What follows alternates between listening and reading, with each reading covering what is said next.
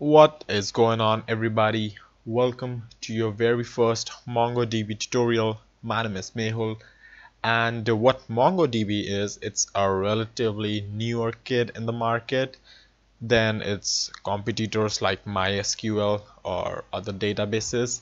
Well, this MongoDB is a database.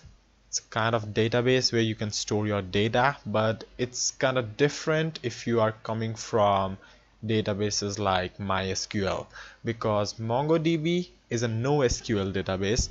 That means that it does not need SQL to run query commands or retrieving data or insertion data. Plus, MongoDB is way too fast. It's faster than MySQL, and the reason is that it is built on asynchronous working. So it just handles multiple things at a single time.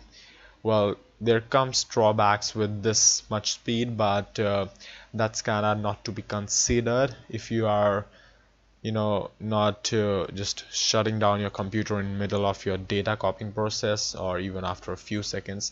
So you shouldn't be caring about that. Well, anyways, what I wanted to tell you guys in this tutorial is that in this whole series of MongoDB, we're gonna learn a lot about MongoDB and how to work with it, and pretty much how you can set up a database, retrieve data from MongoDB using different languages like PHP, or you can just go with full mean stack as well. You can make use of Node.js, you can make use of PHP, and pretty much any language which allows communication with databases and supported libraries.